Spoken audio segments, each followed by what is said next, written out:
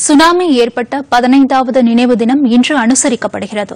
2004ஆம் ஆண்டு வங்கக்கடலில் ஏற்பட்ட சுனாமி அலைகளுக்கு புதுச்சேரியில் மட்டும் 500க்கும் அதிகமானோர் பலியானார்கள். இவர்களுக்கு அஞ்சலி செலுத்தும் நிகழ்ச்சி புதுச்சேரி கடற்கரையில் உள்ள காந்தி சிலையின் பின்புறம் நடைபெற்றது.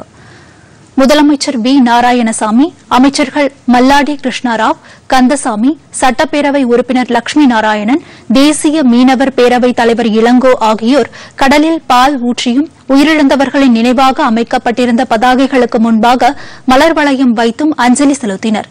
சுனாமி நினைவு தினத்தையொட்டி புதுச்சேரியின் 18 மீனவ கிராமங்களிலிருந்து மீனவர்கள் கடலுக்கு மீன்பிடிக்க செல்லவில்லை.